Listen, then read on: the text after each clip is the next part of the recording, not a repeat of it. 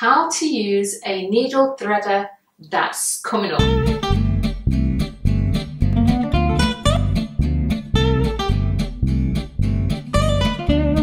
How to use a needle threader that's coming up.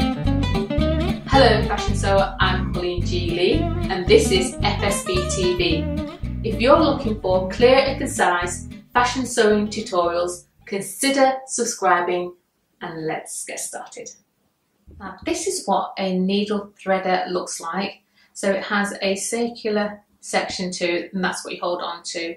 And at the top here is a diamond shape. It's like a very thin wire, and that is what aids you to thread any small eye of a needle quite easily. And that is what I'm going to show you how to use.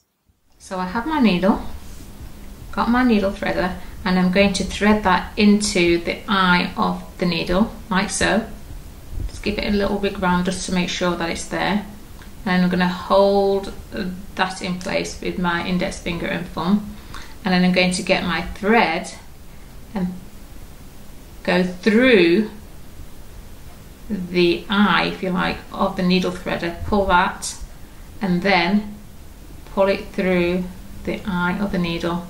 And now my needle is threaded. For those of you who are struggling to find the eye of a needle, this little tool does a trick, and it's a great one to have in your sewing kit. Stick around on the channel for more fashion sewing tutorials. Do subscribe, hit the bell to be notified of when I upload videos. Do comment, give this video a thumbs up, share it with your friends, and I will see you next time.